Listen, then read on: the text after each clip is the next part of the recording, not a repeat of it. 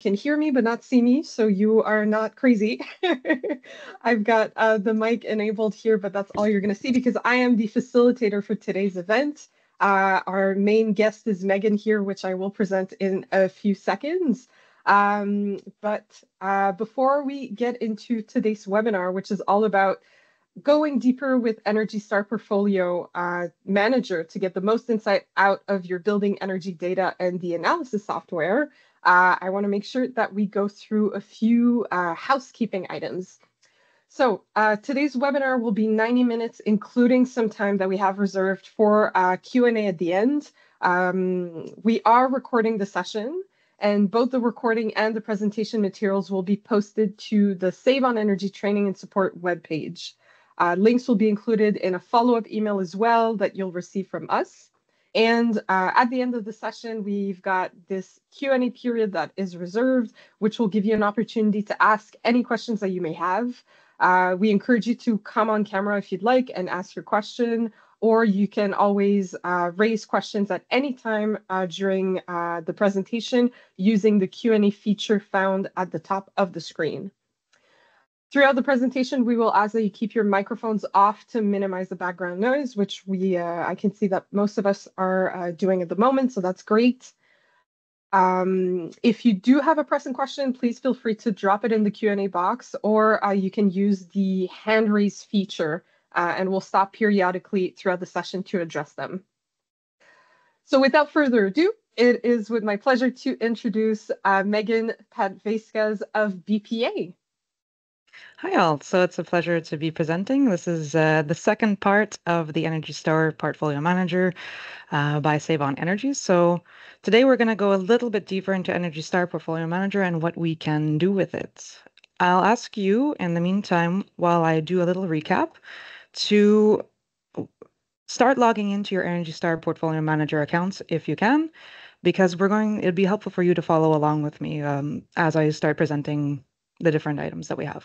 So on the agenda today, we have how we can adjust the metric summary and editing property data. We're going to start with that. And please don't hesitate to write the questions in the chat. I'll check back periodically at every section here.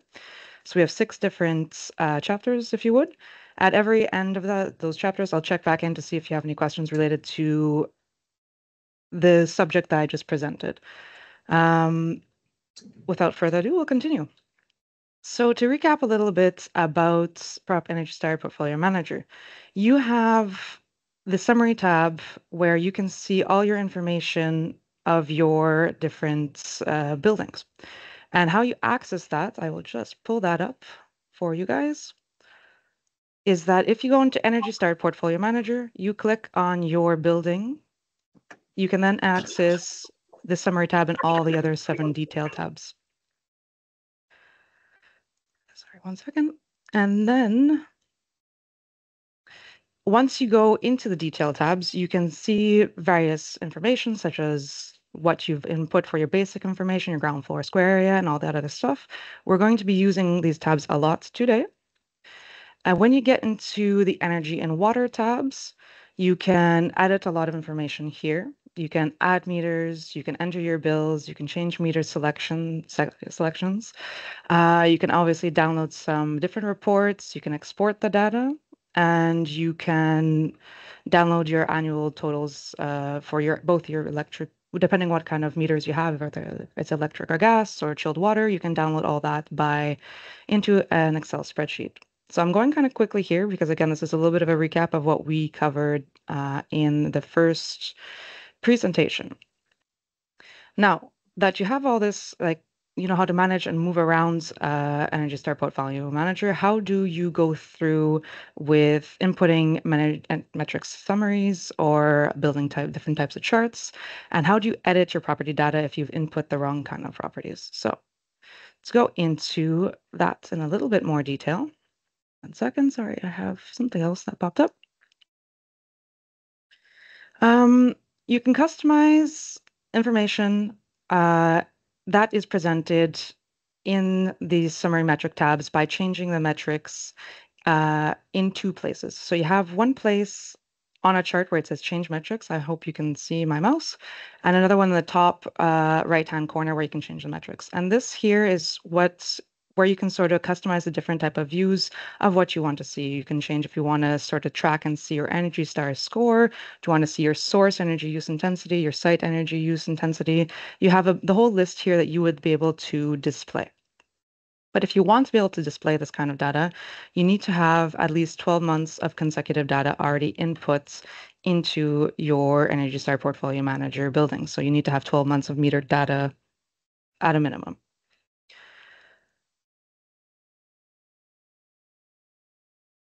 If you wanted to change the metrics in the box little here, so if you don't want to see these metrics here, you can go through and on the little edits top button here, you can do change metrics. And this has dozens of different types of building details that you can select. So I think it's many to 100 types of different details that you can select and have as a metric summary as an input sort of to see.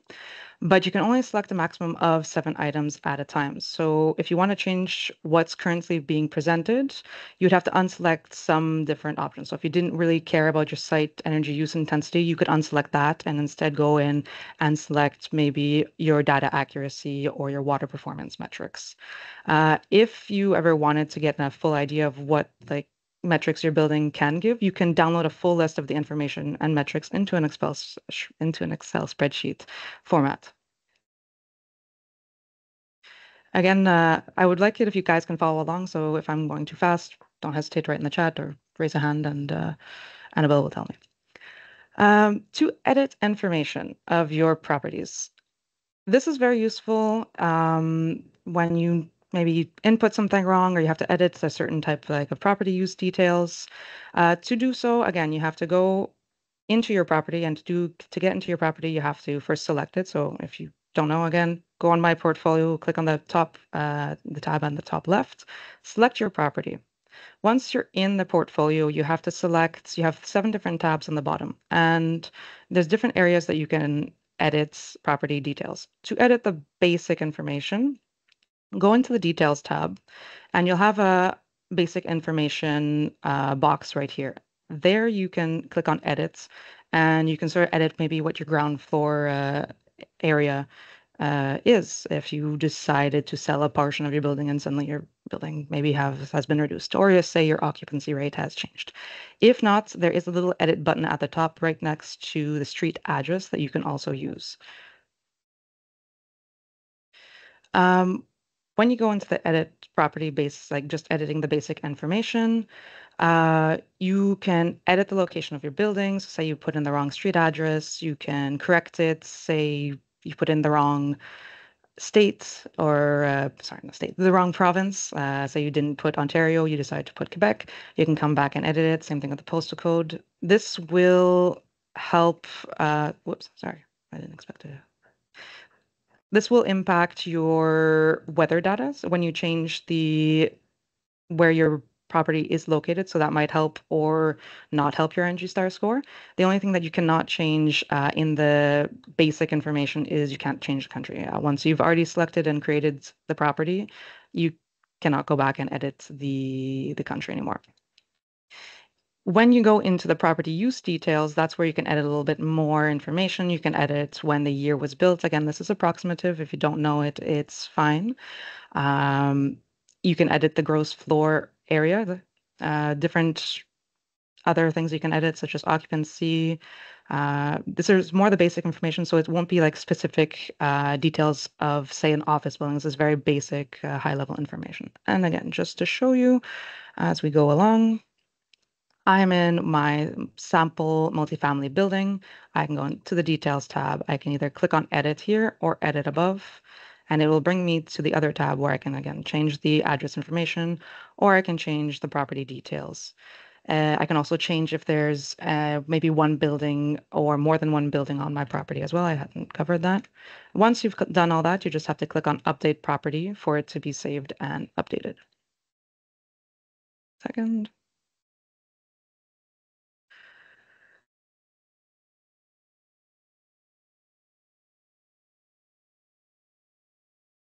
Sorry, Yes, this is where we are.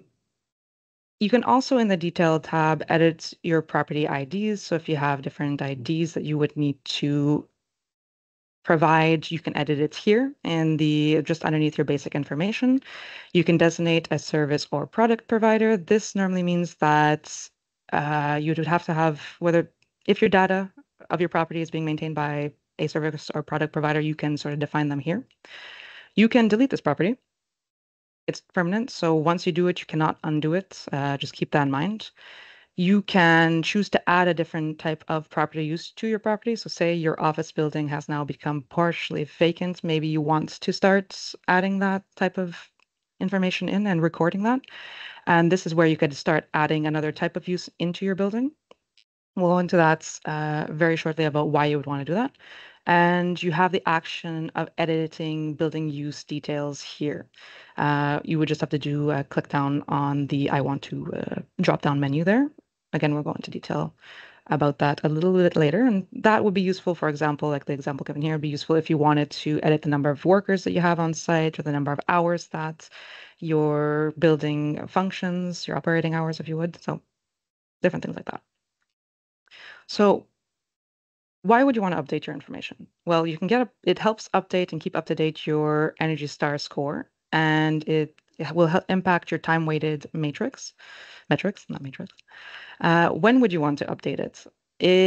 They've given a couple of examples here, so I've given a couple of examples here, but you would want to sort of update it when you have a change in location of your building.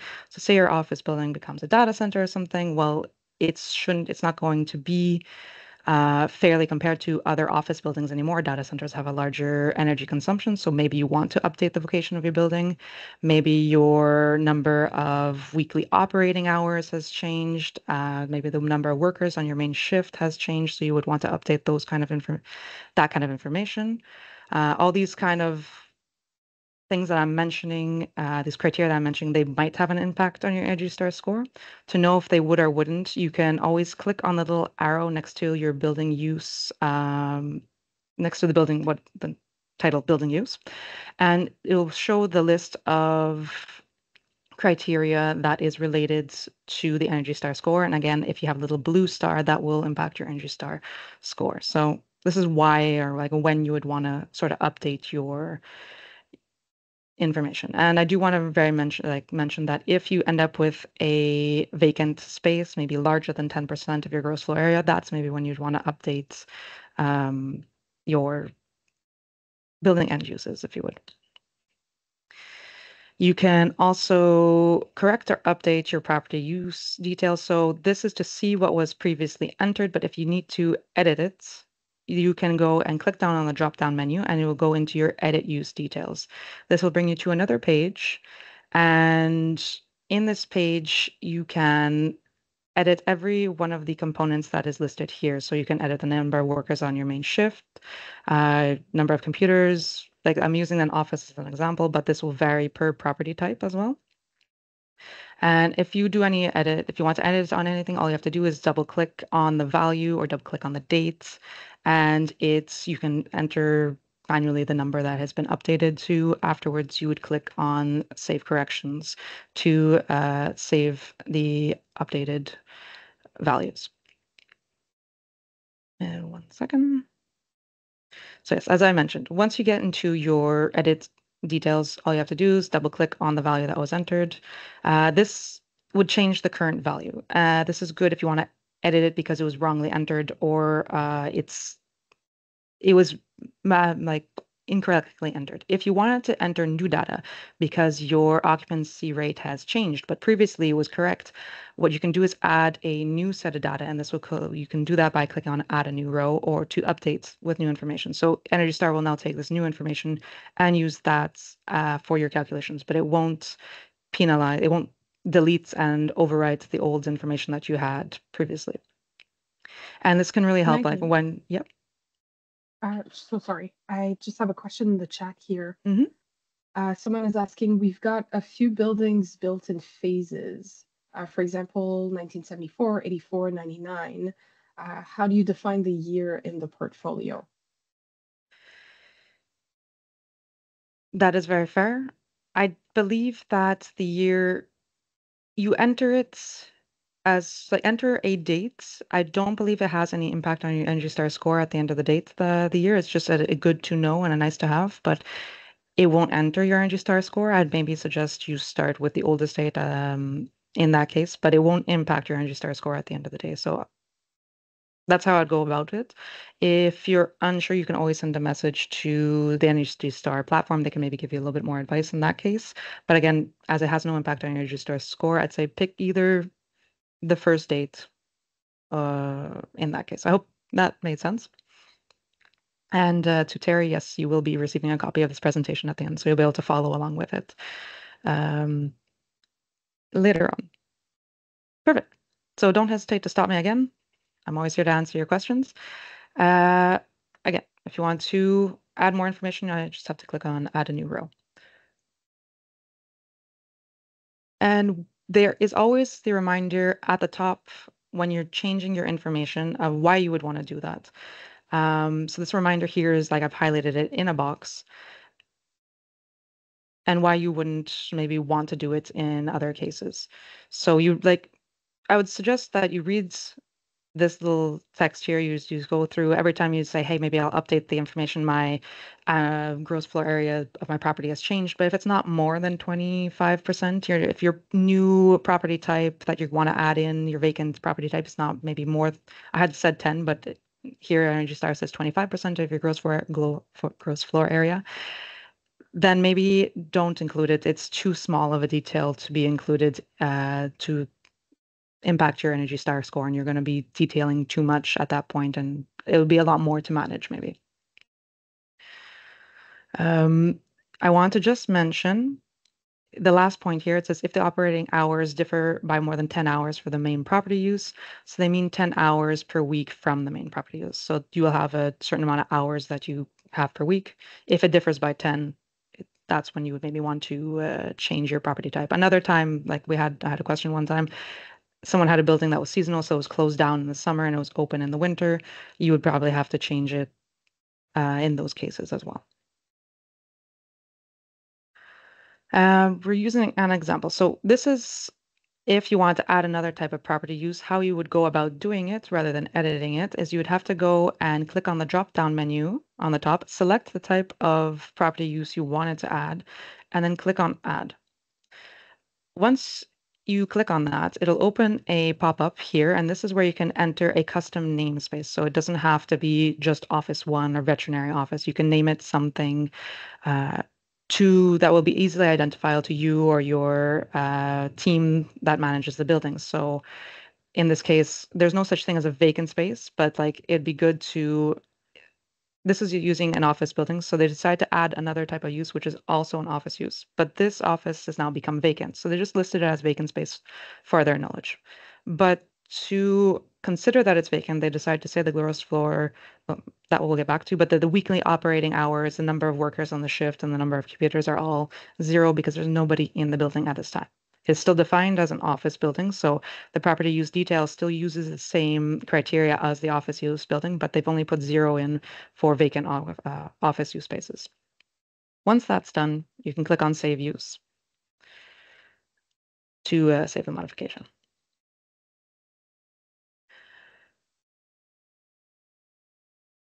When you're updating the property use details, this is the reason why I script over the gross floor areas that you need to properly update your your floor area of your new property type, which is now a vacant space. So in this example, we have an updated value of 500 square meters. Always be aware of what unit you're using because that can impact you. So in this case, they have 5,000 square meters for the vacant space, and then the rest of the operating hours. Sorry, they created, let me go back. Previously, there was no vacant space. So they're defining a new property type, and in this property type, there's no square meters associated to the vacant space, and there's also, because it's a vacant space, no weekly operating hours, no workers on the shift and all that. Now, because they want to define a new vacant space and the start date of the vacant space, this is where they're going to update the value.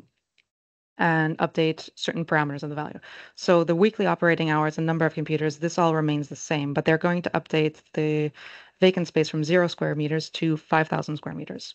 And you can also update the date of the change so that Energy Star can record this value and be like, okay, well, at this date, then this amount of square footage no longer has any weekly operating hours, any workers, any type of computers, and any needs for being heated. Afterwards, you can save this update.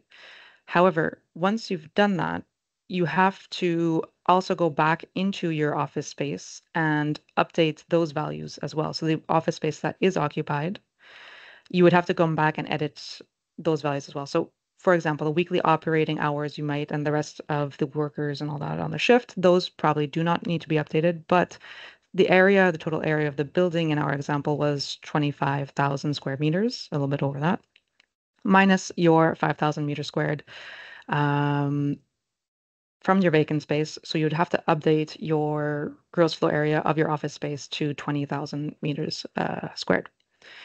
You also have to make sure the date change that you're putting in is identical to the one that you've entered into your vacant space. So the one that you've entered here, make sure those dates are the same. Afterwards, you can click on Save Updates to update the information. And it's very important to make sure that the sum of the floor area, so the sum of your occupied office space and your inoccupied office space, matches your property's gross floor area that you are reporting. So here they are matching. And this is where we're going to see how if you enter the wrong kind of information, you've entered the wrong kind of square footage. This is where the data quality checker will become very useful because it'll alert you that there's something wrong with what you've entered. Is there any questions at this point? I can't read the chat, so Yes. Annabelle. There is? Okay. Yes, good timing. I've got someone here asking, should we modify the area GFA if Mhm. the unoccupied space is still using the conditioned area? I would need a Maybe better, I would need I'm not a bit more understanding context. a bit more context for that. If, Okay, Sridhar, if you want to add to your or question, where is maybe it in the chat? Should we it's in occupy? the Q&A Q&As. section. The unoccupied space is still using the conditioned area. Yes, I'm going to say yes, if I understood this question correctly, because you still don't have workers that are going to be in those spaces, and you still might not have the computers that are in those spaces. Like I'm using again an office example, multi-res is going to have different criteria. Even though you're still heating and cooling that area, you will not have loads in that area. You won't have maybe your lighting loads as much, or your equipment loads, or your people that are in that area. So yes, still update and modify your ground floor area if the unoccupied space is still using conditioned in a heated and cooled environment. If that makes sense. Don't hesitate to stop me or ask me the question again. I can reiterate or try to explain it a little bit better if not. But if that's all for now, then I will continue. Give me 1 second. There we go.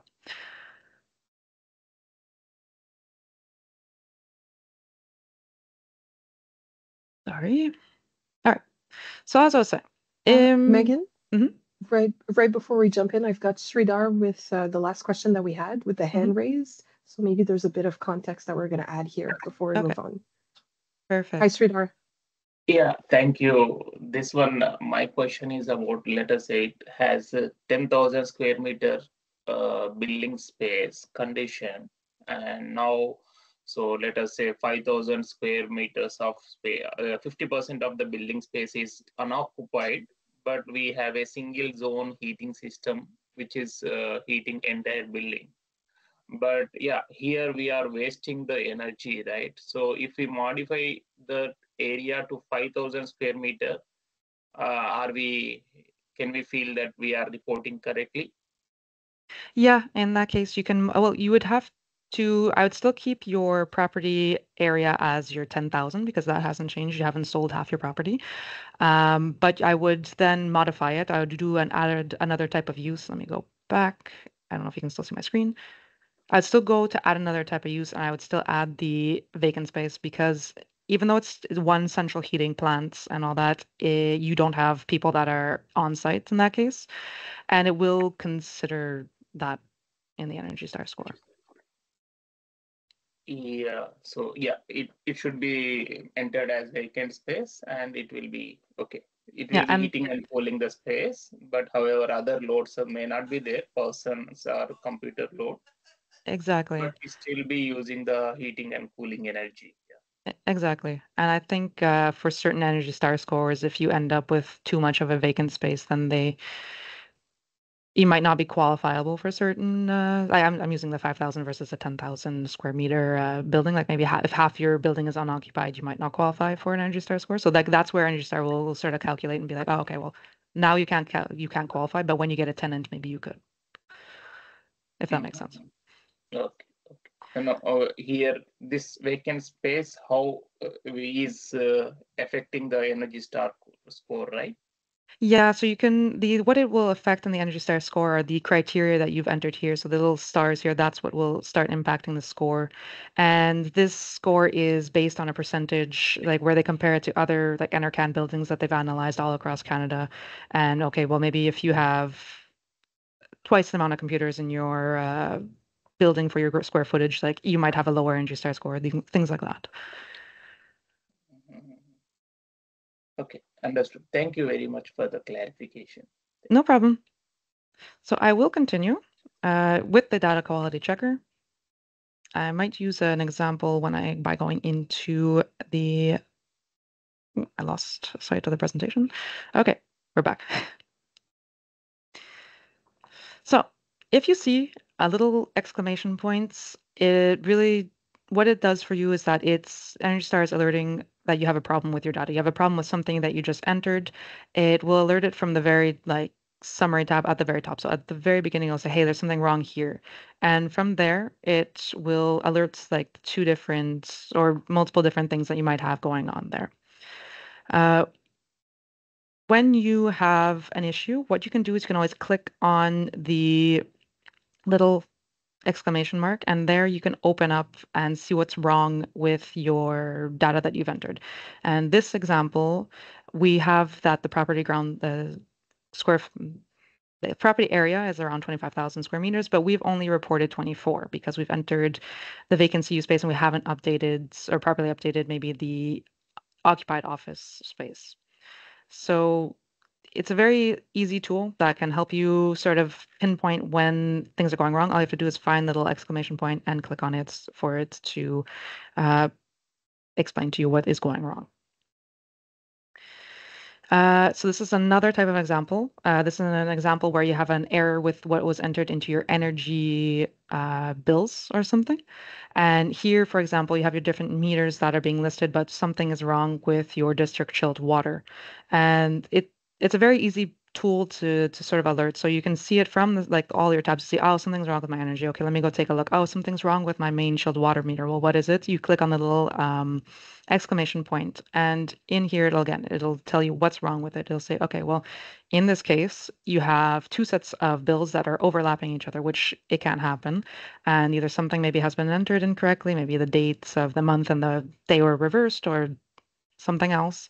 So it'll give you at least an idea of where the problem is, and specifically which even two dates aren't matching and why, or are matching and shouldn't. So what you can do is always follow the path of these little exclamation points and correct what the error is being listed. Portfolio manager can't do this on its own, so you do need to sort of step in and correct this. You can also use the data quality checker tool. This can be found in the summary tab of your building, and it'll check per building. So if you have multiple buildings, you have to go to each building and then go into the summary tab. And then afterwards, after all your metrics summary at the bottom, there's a data quality checker. And something I really do want to highlight that it checks your data for a 12-month period. And in the next slide, I'll show you a little bit of how it works. So here you would be able to define your 12-month period. If not, it's going to use the most recent 12-month period. If you don't have 12 months of data, the data quality checker can't be run. You are going to select the dates the end date of your 12-month period. So in this case, if you wanted to do all the year of 2018, you would have selected December 31st, 2018. Then the data, you click on the checker, the rerun checker, and you can scan your property data and it will return different results. If you get a little thumbs up, you have no problems with your data. If you have different alerts that pop up, that means there are two different types of alerts you can get. One is with the red exclamation point and the little like octagonal stop sign looking thing. This will indicate that you're missing data and some metrics can't be calculated because of it, or so there's corrupted, or maybe you're overlapping data, and this needs to be resolved as soon as possible. Other ones like this is just an indication that maybe your building is a bit abnormal versus, say, other office type of buildings. If you have double the amount of computers, maybe you're consuming a lot more, and maybe it'll alert you that this is a little bit weird for this type of a building. And just to double check, is that really true? Is what was entered really true, or is it maybe an error? So that's a little bit about the data quality checker. Not too in like detailed of a thing. It's very powerful, a very useful tool. I'll do a little pause, Annabelle. Do we have any questions related to the data quality checker? So far, so good, Megan. Perfect.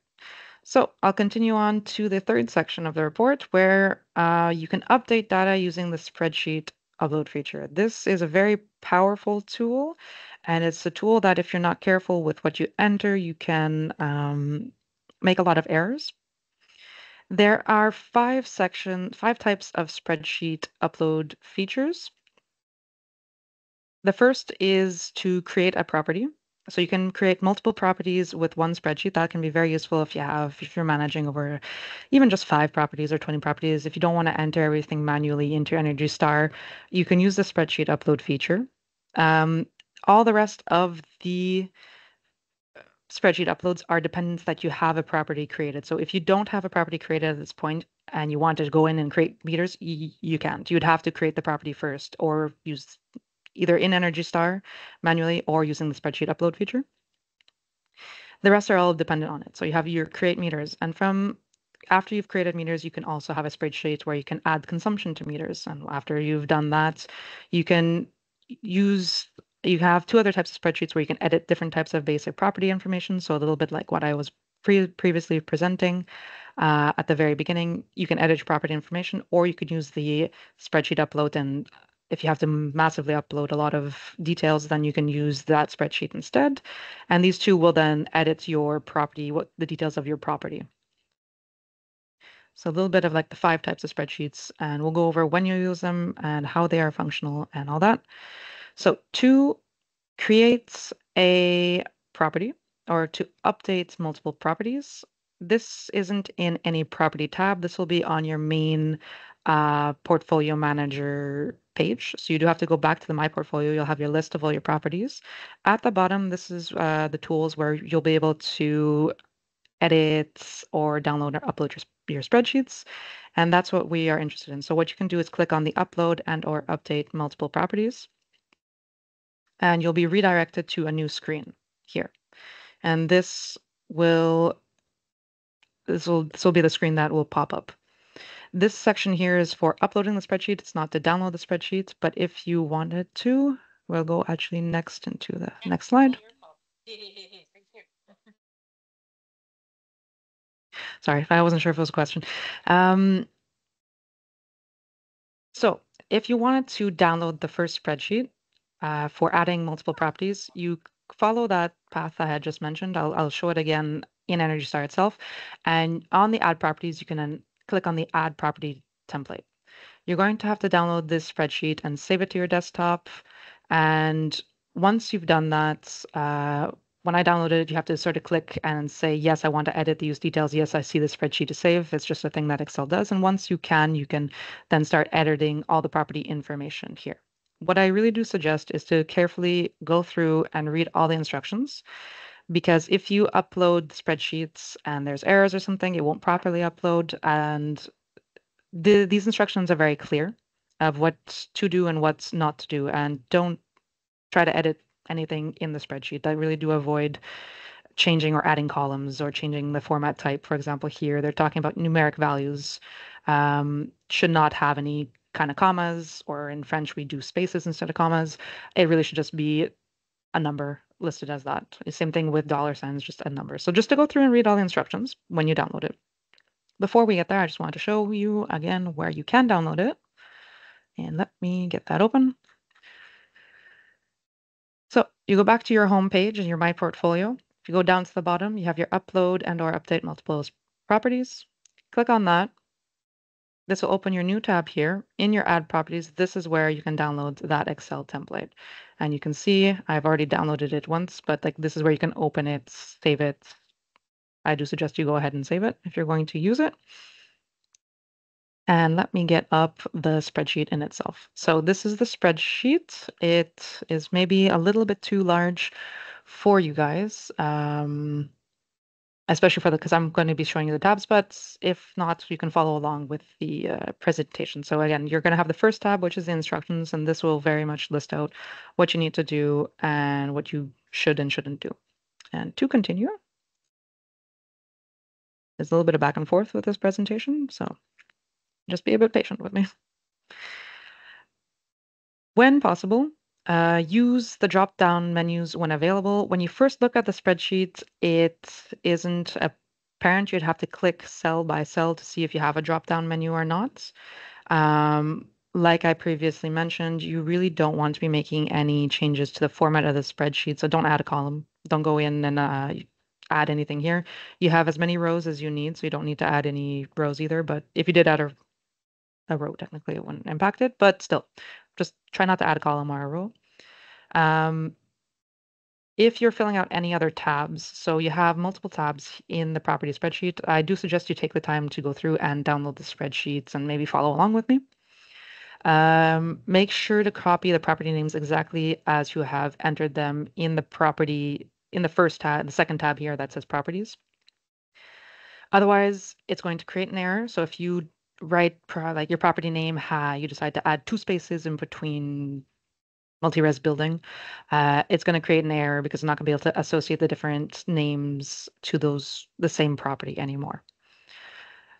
When you're filling in different fields, note that the only numbers that you should enter are numeric. Don't add any formulas. Don't do 1000 plus 1000. It'll create an error. So just put in the value. Don't make any changes. And again, use the drop-down menu. So I will go through the different tabs here. You have the properties tab, and this information is where you'll enter the most important part of your properties. I will try to get that back up in a second. But I did want to just mention the property ID tab. This is not required. None of the things in this tab are required to be filled out, but you can fill it out. So if you have a lead project and you have an ID associated to it, you can automatically put it in and it'll be uploaded into the building use details. However, I did wanted to note that there was an Ontario EWRB ID. However, when I downloaded the spreadsheet to test it out, I think they removed that. So that's not there anymore.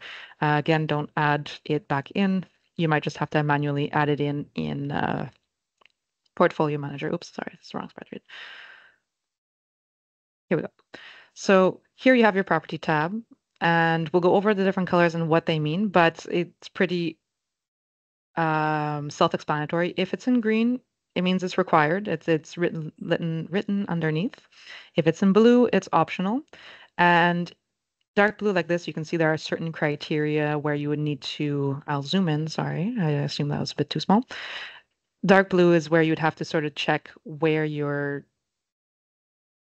it might be required or not required. Like if you're living outside of Canada or United States, it's not required.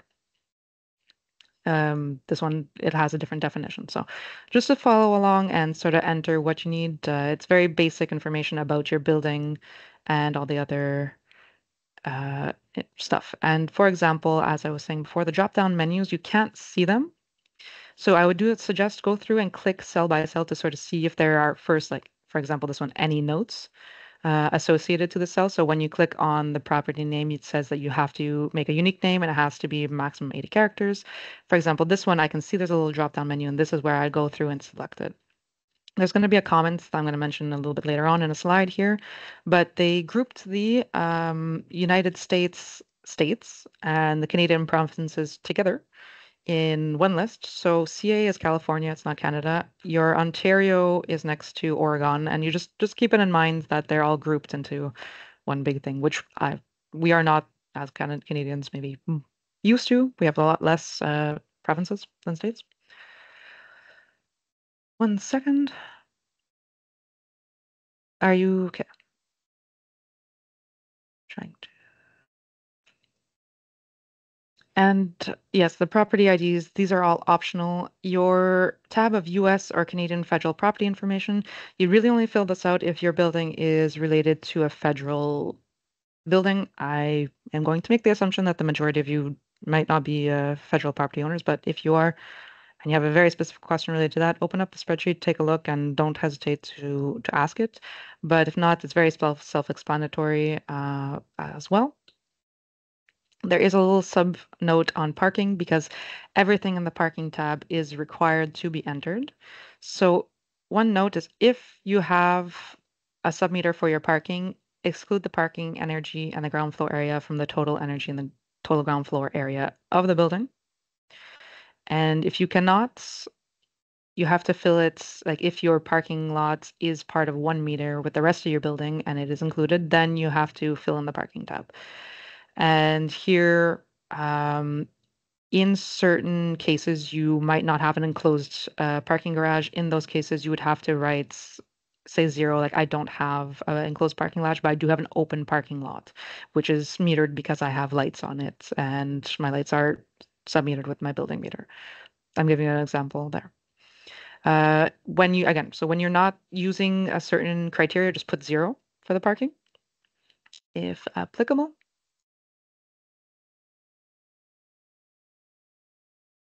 Before you go to upload, make sure to double check your information.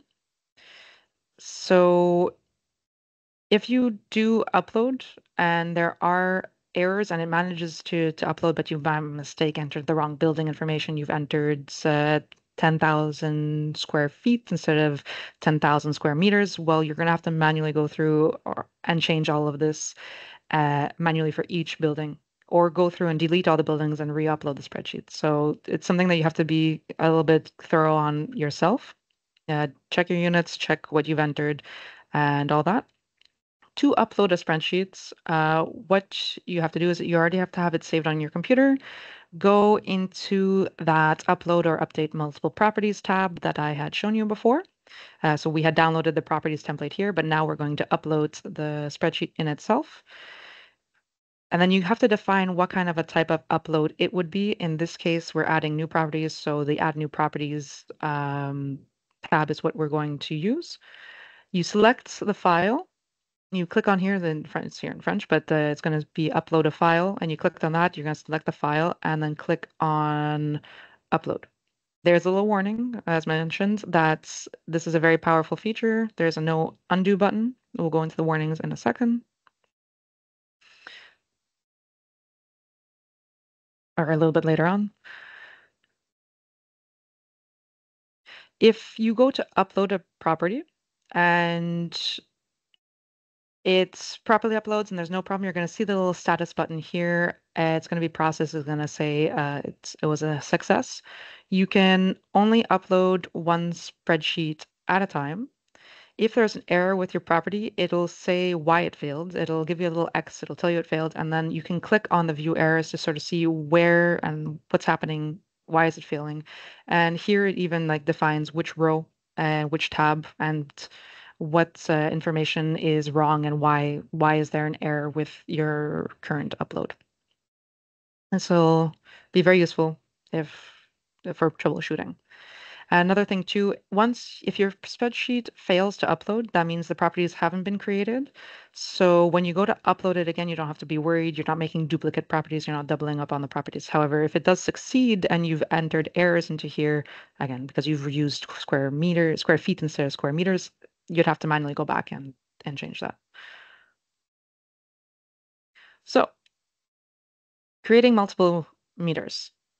This will vary depending on, there's no set templates. The template is going to change depending on what you define as the meters that are in your building. So if you only have electric meters and you don't have any gas, then it'll only create a template that needs electric energy meters. To create that, like you already have had to have created a new property, or like your properties already had to have existed, and you're going to now associate these meters to those properties. In the same upload or update multiple properties tab, you're going to have a section over here that says edit and manage informations. And this is where you're going to create an upload template. You can click on this, and this custom upload template, this section here will be useful for those steps 2 to 5 that I had shown you before, where there's 5 reasons why you would use a spreadsheet upload. Well, the 2 to 5 is in this area that you would upload. So you can update meters, create meters, add bills, update building information, things like that. So to create a custom upload template, you have the different steps here. First, you have to select which task you're performing. These are the steps 2 to 5 that I was mentioning before. You can, again, you can either add the meters or add bills. To be able to add bills, you already have to have meters that exist. So keep that in mind. To update building use details, you already had to have created the property.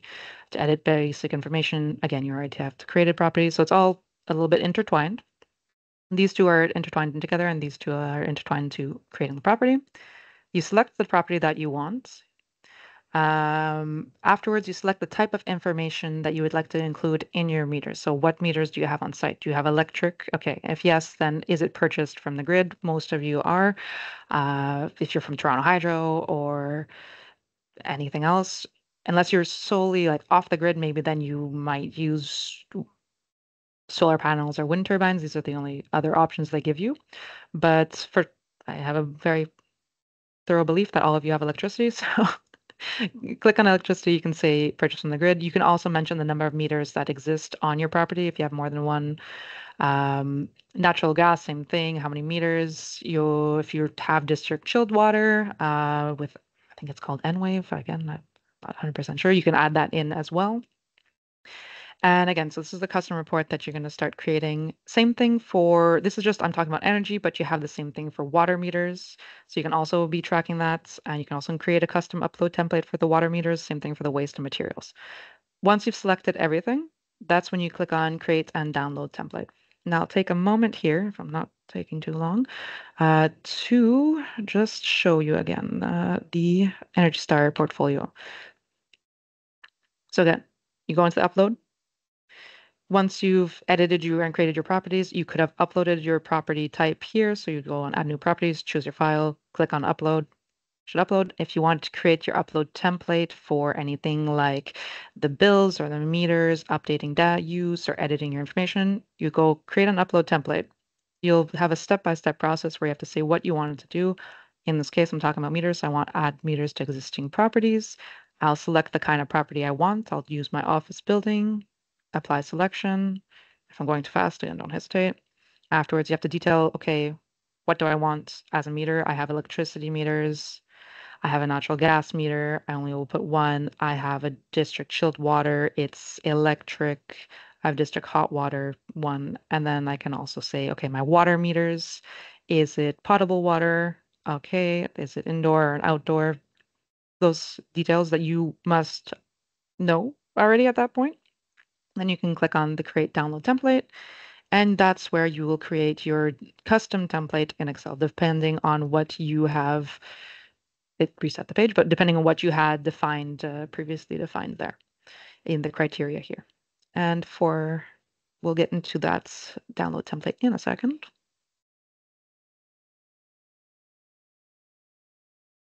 This is just the same page. So once you've created your adding meters spreadsheet tips, again, make sure to save it to your computer because it's going to not be saved if you just open it, or it'll be saved in your downloads. Anything that is listed in gray in the spreadsheets is automatically calculated and created by Energy Star Portfolio Manager. So that office ID that you previously filled out, this you cannot edit. Just leave it as is. What you are going to edit is that you're going to input information that is required. It's going to say it's required. it's going to be in green, and that's where you would input your information. There is always an instruction tab in every spreadsheet that you do download, so it will change per download, depending if you're changing a bill, adding a meter. It's going to have different instructions. Go through, read the instructions, fill in the spreadsheets. You can take the time, fill it out. I want to just mention here, if it's bulk or metered, you would mostly use metered if you have regular bills from Toronto Hydro or Enbridge. I'm using them as an example, but you would use bulk if you have a delivery, such as if you're getting propane delivered to your building. Um, and you can choose if you want it to be included in your property metrics. They give a very good example here. They say sub-meters should not be included in your property metrics. So that's when you would put no, but like your main meters would be included in your property metrics. Also, be very careful with the dates. They do mention it here, which type to use. This is the adding multiple bills section, so it's a little bit of the same thing. I do want to just show you the spreadsheets again, adding meters. So I had created an energy meter and I had created water meters. Like there's two different tabs here, and my meters I had created were my electric meter, my natural gas, my district hot water, and my district chilled water. Again, here you would not change these IDs. And then you have descriptions here of what if you need to describe different things. If not, you do have what is required. So the meter name, that units, this is a drop-down menu. So is your electricity in kilowatt hours? Is it in gigajoules? Is it in BTU or something else? And this is where you would define it. A little bit more about the meters there. Same thing for the water. So take the time to go through it and read it. It's the same information you would enter in Energy Star Portfolio Manager. So it's not, it's just listed more as a spreadsheet. Now, there's the option after you've done and added all your meters, you can also add, create a spreadsheet for if you want to add multiple bills. I'd say this is one of the most useful points of the spreadsheets because bill data is what we have a lot of. Once you've created a property, you're not maybe going to create, if you have a lot of properties to create, it would make a difference. But if you have one property, maybe going through Energy Star Portfolio Manager and just creating it in there is better. But everyone's going to have multiple bills. And if you want to have metrics and sort of benchmarking from Energy Star Portfolio Manager, you do need 12 months worth of data. So at a minimum, you will be uploading 12 bills either manually or you can use this create custom upload template. A little bit the same thing as the creating a meter. You have to define what your template is. It's in the same section as the other ones I had shown you. So you go into the create custom upload template, but instead of saying add meters to existing properties, you're going to select on the add bills to existing meters. You're going to select what property again that you wanted to add. And from there, it's going to register, oh, well, this one has an electric meter, a natural gas meter, a district hot water, and chilled water because I previously defined that. And from there, you can sort of select, okay, well, I want to upload maybe just my electricity bill. So you don't select anything else. You only select electricity and you say, I have 12 months of data to upload. So write 12. If you have 13 months of data to upload, write 13. And then you can create your download template. Again, always read the instructions. That's the best thing, the best advice I can tell you is that they're very thorough in explaining what to do. So go through, read the instructions. It's going to, the spreadsheet again is created on what you had previously selected. So these tabs here are going to be there or they're not going to be there if you didn't select gas and you didn't select water, for example, and you only selected electricity, this template won't exist. Make sure to save the spreadsheet to your desktop. And then go through and start filling out the different information. So we have the example here where you have the meter IDs and everything in gray. This was already generated, and this is pulling information from Energy Star Portfolio Manager. You shouldn't edit it. You will have the first line here which will also be in gray if you had already previously made entries into Portfolio Manager. If you have no bills in Portfolio Manager, then it won't be in gray. But if you did, then it'll at least tell you, okay, well, your last bill was in January 11th, 2019. So you can start entering the bills after that. So don't change any of the values in gray. It will cause errors. Green is what's required, but you have to double check what you're entering. Try not to switch your numbers up. Try not to forget the units. Blue sections are optional if they're in cost, or they are required if green energy is consumed. So if you have any solar panels or any wind turbines or things like that, then in that case, it would say it's required. Again, you can go through and always read the tabs. It's very self-explanatory, and it tells you, okay, well, what is this column? This one's pre-filled. You don't have to touch it. This one's a start date. That's required. You do have to put something in. One thing to note is that you really want to make sure there's no gap in the dates. So if your building is closed down and you have no consumption for your summer, or your winter, because your building is only 3 seasons. What you can do is put in at least one bill date from the whole season that is closed for, say, November till March, and then put in 0 as your consumption data. So it'll still have the bill dates, if you would, and you just have to sort of define that you have no consumption in that period. It was closed down. If you don't have dates that are there's a gap or there's an overlap, then it is going to cause an error. I've said it multiple times, but you always have to double check your information before uploading. Um, when you upload, again, as I mentioned, you can't really undo this once it's been uploaded. And if there's no errors in the upload and you've, again, wrong units or something, you have to go back and maybe edit all your bills that you have uploaded or delete all your bills that you've uploaded. So it's a manual removal that can take a lot of time if you're not careful. If you choose not to do it and you just re-upload it without deleting the old data, then it's just going to upload 2 sets of data for each month, and that will cause you errors. You're not going to be able to get to your Energy Star score. A little note here is that if you have a lot of data that you're uploading in one shot and your spreadsheet is larger than 2 megabytes, it could take hours to upload, and you'd be better splitting it into smaller spreadsheets. So maybe cut off your dates at certain times for your bills and say, do it per season instead of 1 year if you have too many bills, or you're trying to do 3 years worth of data, maybe just do it by year instead if it's over 2 megabytes. It can take many hours to process, and you're not able to upload any other spreadsheet while one spreadsheet is being processed. You always have to make sure your spreadsheet is in a Microsoft Excel format. Don't change it to a CSV. Don't change it to a macro. Just keep it as what the same thing as what it was downloaded. So that's detailed information about the spreadsheets. They're a very powerful upload tool. Do you have any questions on that? I'll assume it's a no. I can't see the chat, so. We are good for now. We've got a few questions that we can keep for the end. Okay, that's perfect. So the next part is sharing property data. And why would you want to do that? Well, we'll see very soon. So why share property data with other users? Well, it allows you to sort of why do you want to share data with other users? Is that if you want to both have 2 accounts working on the same building, like 2 different Energy Star accounts that have access to the one building, that's a very useful tool to have, is to share properties.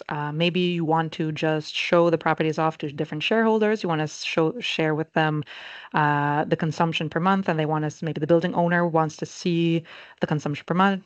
They're not going to edit anything. In that case, they're only going to review. Maybe that's a great way for them to access the property.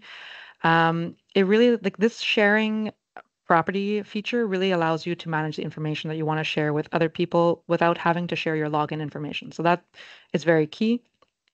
You can sort of define what level of access the users will be able to get on your buildings. So it's great with external consultants, shareholders. Maybe you have two people working on some building, a little bit of the same thing. So once you've shared the property with your building, with your with your friend or with your coworker, your stakeholders, your building owner, they will be able to see their property on their homepage. So I'll show you that in a second. To be able to add a to share a property, you first have to have a contact. And to do that, you need to do the add contact request. To get to that page, you can access it from any part in the Energy Start Portfolio Manager. You just have to scroll up to the top, and next to the help and sign out, there's contacts. You can click on that, and from there, it'll bring you to the My Contacts page. If you haven't added anyone yet, that means that this area is going to be completely empty. Um, and there's going to be an option to search for new contacts or add a new contact, which will pop up another type of pop-up page where you can start searching for the contact in Portfolio Manager. You can look up their name, organization, if not, if you know their username. For example, mine for this test was a custom username. So you can look up that custom username. If not, you can look it up by their email and do a search. You can also create a new contact. Once you have requested to add someone, they have to go through and first accept it for you to, before you can even start sharing any information. You just, both of you have to say, yes, I want to be contacts before you start sharing. And I do want to make a little side note because I realized this recently. There was a couple issues. Is that you and your page, so again, I want to just show you where you can go. In the contacts page, you click here. And from there, you can add a new contact or connection. I decided to re-add myself on a tester account. So when you click on the add new contacts connections, you can search by username and all that, or by email and do the search. If not, you can sort of create a portfolio manager user for them and send it on their way, and they'll get the information code. Now, I did want to mention the contact that you're trying to add, if they already have an account, in their account, they need to have, where is that? In their preferences, they have to have agreed to, where is it? Sorry. Sharing. Do you want your user here? To add another contact, that other contact has to be either searchable by other portfolio manager users. So if you want to search by username or by email. So to do that, you have to make sure that your username is shareable here as well. So mine, for example, this tester account is not shareable, so you wouldn't be able to find this tester account. However, you would be able to find my other tester account, which is the same username but with a 2 at the end. So just be careful of that. I realized that recently that you can't find someone if they don't want to be found. Let me get back to you. There we go.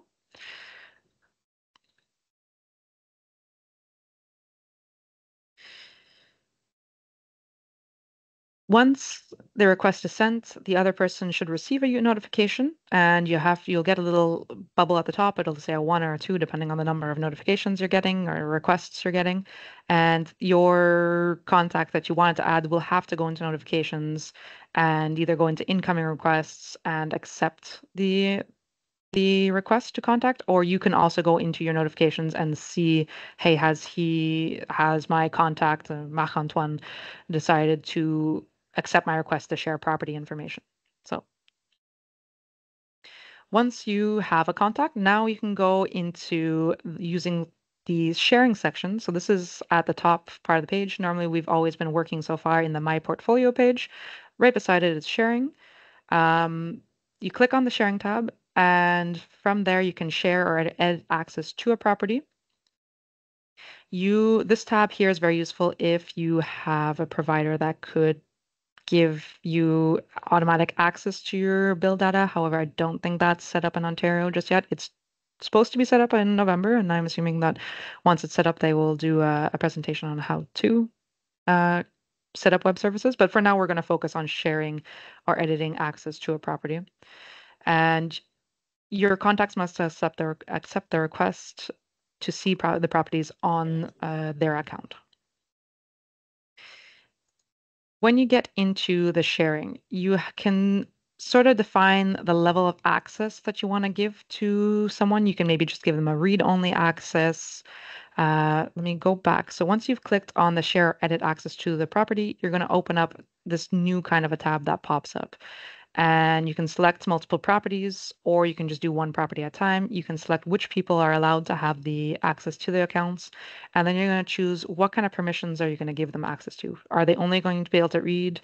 Will they have full access? Do you want to give them a custom type of access? And this is, if you click on the custom access, that will open up a new bubble, if you would, a little tab, and that way there you can sort of say, well, for the property information, maybe this one you only want as read only, but if they want to edit meter information, so maybe you have someone specifically dedicated at your company to entering meter information, you don't want them editing the property ground floor area, you don't want them editing the number of workers, you'd give them only read only access to the property information, but meter, then they can maybe add, they'll have full access into adding information there. You can also have the option here to share forward. So say you want to give the person that you're giving the sharing access to the opportunity to share this building with other people. You can toggle that as yes and no. Could be useful if you are maybe not going to be using that account anymore, not going to be associating that building to your account anymore. So, and once you're done, don't forget to apply selections. Once you have someone that you've shared a property with, you can manage and remove their access in the sharing tab. So this tab here will have been filled out, and from there you can view what their permissions were. You can change it if you don't want them to have the same access anymore. You can remove it. Uh, again, so you have different you can see what it was to view. You can edit it, or you can remove it, or you can share it with another contact.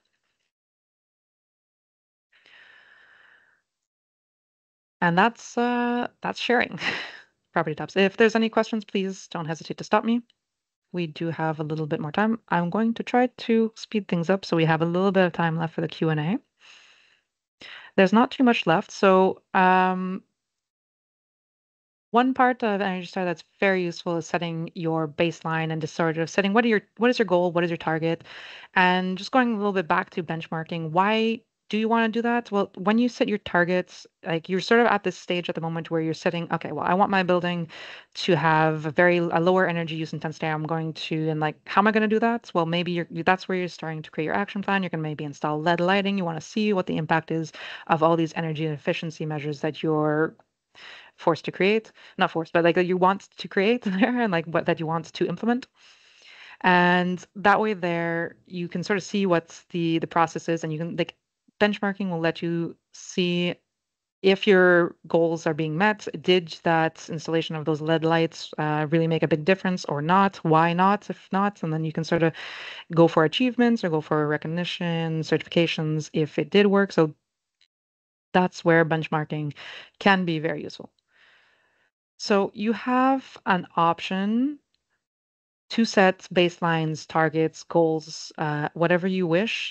You can do it in a bulk mode. So this is establish a baseline and target for each property and for all the for all the properties all at once. So maybe you want all your buildings are office buildings. You want all of them to have an energy use intensity of 75 and over. So you can get an Energy Star portfolio manager score above 75. Sorry. Yeah. If not, you can go building by building and set different baselines for each property. Maybe if you have a multi-use building versus an office building, you don't want them to have the same goals. So we'll start off with editing bulk properties all at once. To get to this page, you have to go to the home page, the My Portfolio page, and then there's the Manage Portfolio that we've been using quite a bit this presentation. In the Upload or Update, this is the one that we had uploaded our updated properties, downloading data, we'll get to that. But you have the bottom part here, which you can set a portfolio baseline and or target. And you click on that, and it'll open up a new section. In this section, this is setting a baseline target for all your properties all at once. So I will just give a very quick example. Again, my portfolio, this is the area of the page that I was talking about. You can set the portfolio baseline and our target. All this will set a baseline or target for all the buildings that you have listed here. So just keep that in mind. If you don't want to do a bulk upload, maybe not the best idea to go in there. But if you do want to do a bulk change, this is great. 1 second. Having issues with my. Okay. When you're setting your baseline for your properties, you need to, again, have at least 12 months of calendar data before you can even start to set a baseline. This is what this little information thing is here. And once you've entered 12 months worth of data, you can sort of select what baseline year you want to use. So you'd always use the year end dates in that case. So if I want to see my target, my baseline for 2019, or like say 2023, then I would have to enter all my data for 2023 and I would set my baseline year as December 31st, 2023. You do have an option to not select a custom baseline, but you can use a portfolio manager automatic baseline. You can use, sorry, I'm having issues with my computer showing these little pop-ups. So if I seem a bit distracted, it's a bit my computer's fault. The portfolio manager can set an automatic baseline. This will just use the earliest 12-month period. So if you wanted your baseline to be 2019, but you've uploaded dates up to 2023, and you select portfolio manager automatically set your baselines, it's going to use the 2023 year as your baseline. You can also have this and like this will vary per end use. So we have our energy tab, we have our water tab, and we have our waste tab. You can maybe do a bulk upload, a bulk baseline for all your buildings for the water, but maybe your energy, you want to keep it different for each building because you have different energy consumptions. So that way you can maybe click on leave property specific baselines as currently set, or and then you can edit the other ones as needed. Okay. In this page, there's right underneath that section, there's also the energy target section, and you can sort of set what your target is. You can define it. There's three different types of targets that you can define. You can define the Energy Star score as your target. You can say a target as a percentage better than a baseline or a percentage better than the median. So those are your three targets you can do. You do have two other options, whether you leave the target specific at as like per property, so you would have to go into each property and set your own targets, or you have no targets set at the moment. There's a little warning here. It says, using this form, you're going to reset all your targets and baselines for all your buildings. So just be a little bit careful if that's not what you wanted to do. And this is an example if I wanted to do an energy target score, and like it would create a pop-up here, and you sort of say what target value you would have to, sorry, is this in the same thing? You'd define what target value you'd want to get. So again, like, if you wanted an Energy Star score and Energy Star certification, you need a target value above 75. So maybe your target right now is 77. Afterwards, click on the Save Baselines and Target, and all your baselines for all your properties and your targets for all your properties will have been updated. If you don't want to do it for all your properties, you have to go property by property. So you would have to go select your property. And then you have your 7 tabs that are each unique. We've been mostly working with summary, details, energy, water, and waste. You would go into the goals tab, and this is where you can sort of see what your current baseline energy targets are and maybe what you want it to be versus the median. So this median is like a median for the property type that you've selected. So if it's an office, it's going to change versus other types. So if you want to set custom baselines and targets per building, you go into the set baseline or targets there. And on this page, you're going to have to define what dates you want to set the baseline at. Again, it's going to be the last month of an available 12-month period. So if you want it for 2023, the whole year, you would have to use December 31st, 2023. The drop-down menu here, it will show the end date for any, like, again, this drop-down menu, rather than manually entering it, it'll just, you have to select what end month date works the best for you. This is if you want to do a custom baseline. So if not, Portfolio Manager will select its own baseline based on last 12 months of data if you select the other option underneath. And you can select it again, your baselines for your energy, your water, and your waste, because those are your three sort of reporting, if you would.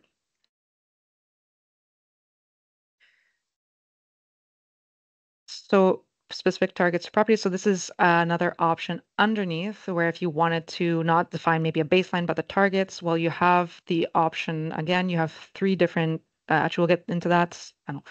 So you have three different energy target metrics. You can do the Energy Star score, and this one will say it here, like, do I want to, like, you enter the score that you would like to get from 1 to 100. If not, you can say the percentage better than the baseline or a target percentage better than the median. So those are your three type of targets that you can sort of aim for.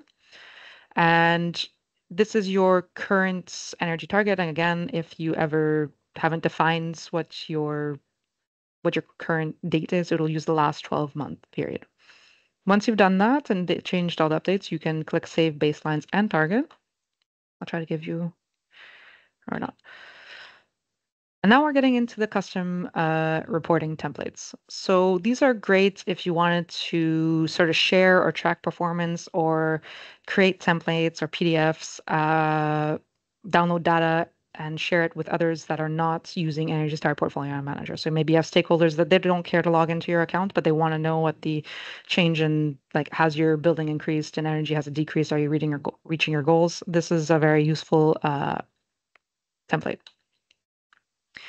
So again, why create the report? It's very useful for stakeholders or for tracking your improvements. You can also create these templates to download your data. So this is great if you want to back up any of your data for all your properties, you want to track data on your own. Uh, if you have a different change of ownership and management, maybe you're going to want to download all the data, give it over to the new owners. You should always, so keep in mind that whenever you generate a report or a spreadsheet, you need to save it on your computer somewhere. It's not saved to your account. You can't come back and save it again.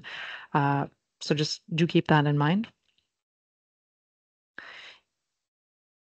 So if you want to download your entire portfolio to an Excel spreadsheet, you can do this for all your buildings and all their data.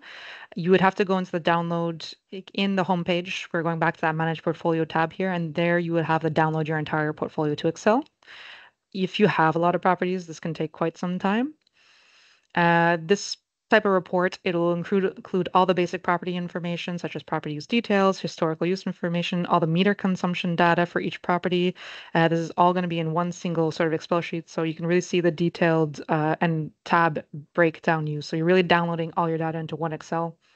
Maybe you're going to need it, or you're going to send it off to an energy auditor later, and that's how they're going to audit it. Again, don't forget to save it on your computer. It's not.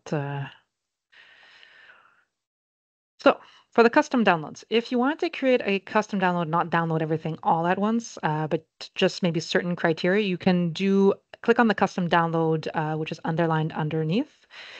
Once you get there, you can sort of select, maybe you don't want to download all your properties, maybe you just have only the office buildings that you want to download and you only have 2 office buildings. Well, you select the properties that you need.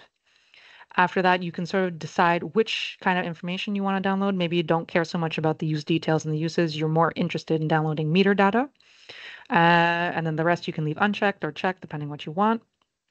There is a little bit of a limit of how many rows of data you can download. It's up to 500,000 rows. It's quite a lot. I don't think you're ever going to reach it, but if you do, double check the amount of data that maybe has been downloaded if you've been using Energy Star for years. Click submit, and then you can download a custom download rather than downloading your whole portfolio. If you want to download information for specific properties and not do bulk and very specific information, you can go into either the energy tab, the water tab, or the waste and material tab. So this is where you're entering sort of your building data. And from there, you can sort of download your data by calendar month, or as you can also download the graphic if you wanted. You can download also annual totals by meters. So these are just little extra reports that you can sort of download if you're going to do an analysis uh, outside of Energy Star Portfolio Manager. If you want to just download the whole property information without selecting certain things or selecting certain meters or just like maybe just your water, you can go into the summary tab of your building and go click on the download property to Excel. So it's to download all the information of the property. Now, you can also create custom reports. So say you're not so interested in downloading Excels or you're interesting creating a specific type of Excel, you can also create this in the reporting tab. You can create PDFs in the reporting tab. So your 4 tabs at the very top, this is again the one that we've been using the most. Sharing is for when you want to share information and properties with contacts. Reporting is where you'll be able to download the reports. So you can sort of pre-select things that already exist. You can see what reports that have already been created. Uh, if you haven't created anything, this section will be empty. So don't be surprised if you go into the reporting tab and you see nothing there. You can create custom reports. You also have options for like these kind of Energy Star specific documents, and you can download these documents. They're all PDFs. And what is the most interesting for most people is creating a custom template to sort of download what they want specifically. That isn't maybe created by an Energy Star template. So in the custom reports, I'm going to dive into that a little bit. You can go click on custom reports and then create a new template. This will be able to allow you to sort of just like generate a custom PDF template. You can either share this template with your contacts. You can request data from other people as well. So say you want data from a building that you're sharing with a contact, you can request that maybe from one of your other contacts. There is a little key icon on the bottom here. This is just sort of to tell you what it means, like what those little logos were over here. So you have what's like, oh, if it's just this logo here, that means it's just an Energy Star type of report. If not, you can have a custom report. You can see the status of your reports, such as if it's being processed, is it generated, and all that kind of. These are just information tools for you. So to create a custom report template, you will have clicked on create a new template over here, and it's going to pop up a new tab. So you just have to also set an appropriate name for your template. If you just write template test one, might not be useful for you later on. You might not know what's being downloaded later on. So maybe do a custom thing that's related, like a water meter or tracking or something like that, that's related to what you're trying to create. You have to select the time frame. So you have different options in the time frame. It's going to be a little drop-down menu, and the different time frame options are listed here. So these timeframes are always listed for a 12-month period. Again, that's always important. You need 12 months of data in Energy Star to get any kind of reporting template. And you can choose what kind of, if you wanted to download the energy or the water or the waste, because those are the 3 things that you can track in Energy Star. Afterwards, you can choose if you want to do it for all your properties or just one specific property and sort of really customize what kind of templates you want to download. You can also select, and this is where it becomes very interesting. This select information and metrics is very useful because you have up to 1,600 and something metrics that you can select. If anything, you're allowed a maximum of 50 per template, but we'll get into that in 1 second. Afterwards, if you want to create this report template, all you have to do is click on Save Templates once you've defined what metrics you wanted. Going a little bit more into the metrics, like I said, we have 1,680 different metrics that you can select from. So if you want very specific information of the cost performance or your water performance, you have all these different tabs that you can go into. You have 4 base metrics that you cannot change. So you always have the property ID, the parent property name, portfolio manager ID, and all these IDs here. So these 4 you cannot change. However, you have a maximum of 50 that you can select. So you can go into like the data accuracy or into your energy fuel use by source and sort of select what you would want. And you can also drag and drop these values here. So if you want to see certain values first and then other ones after, you can really customize what kind of a report you would like. That explains that. I can always show that, but I also don't want to take up too much time either. Once you've generated a new report, you can have different types of sort of actions that you can do. You can either edit the template, you can share it, you can request data so you can make a template and then request data from a building if you wanted, or you can delete the template. And then once the template has been generated, you can then download what your requests have been, either into a PDF, into an Excel. So you have different type of options here. When if you want to share with someone your custom reporting template, you already would have had to um, have connected with them on the contacts. So keep in mind that sharing contacts page, uh, you can share a template with someone. They can edit the template as much as they want. It won't impact your template. Same thing, if you decide to edit your template after you've shared and they've already downloaded it and added the template to their sort of reporting, then it won't impact their template. So there's no communication between the two templates, even with if it is shared. So just do keep that in mind. So I went a little bit fast at the end there, but we do have a little bit of time, and I can take a little bit more time to answer any questions if no one's rushed for lunch. And I guess I will let Annabelle just wrap up the little presentation here at the end there for. Absolutely. Megan, thank you so much. So before we cover these two questions, I wanted to quickly let everybody know about the tools and resources that are available through the Save on Energy program. So you've got some useful links on the slide, which I'm also going to put here in the chat. So you can fill out our form for coaching on managing your energy data. You can also sign up for our monthly bulletin for news and updates. You can view our live training calendar to register for upcoming no-cost sessions. And we also invite you to visit the Save on Energy training and support page to access the past presentations, recordings, and other tools and resources.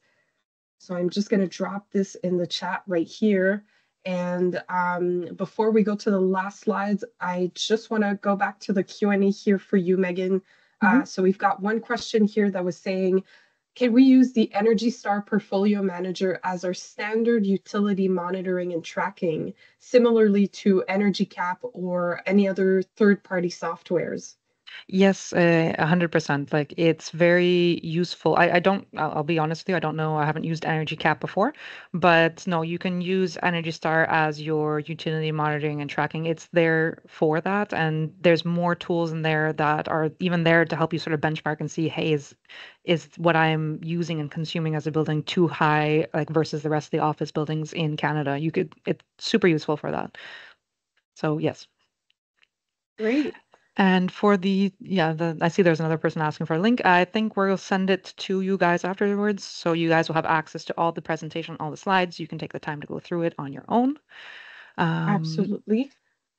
And then I see one last question here. Does ESPM have the feature to upload utility meter bills from all utility providers throughout Canada? That is a very good question. There is that feature. That is the web services. Let me try to get that up for you guys. I'm going to tell you that it depends on your provider right now. So in Quebec, Énergie and Hydro-Québec both have that option already. If you're a utility company, you're going to have to check with them if they do sharing like that. You would have to go into sharing and you say share with your utility or service provider for exchanging data.